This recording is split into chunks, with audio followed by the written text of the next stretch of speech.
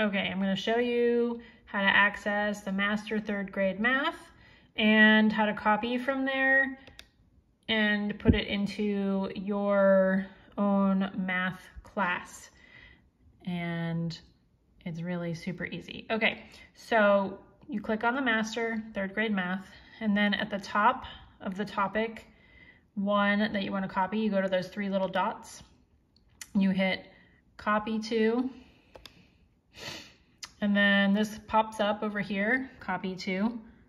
You're gonna hit the down select, and you're gonna find the class that says like your name, math. So for example, mine says math grade 3 Fooster 2022. I would click on that. I've already added it, so I'm gonna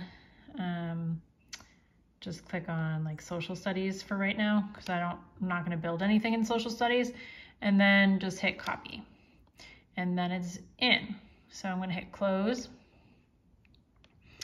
And then over here, you go back to dashboard. And then I'm gonna select math grade 3 Fooster, just to show you that it's already in here. I literally don't have anything hooked up to my home page yet, but I do have like my modules. I think it says a module, hold on.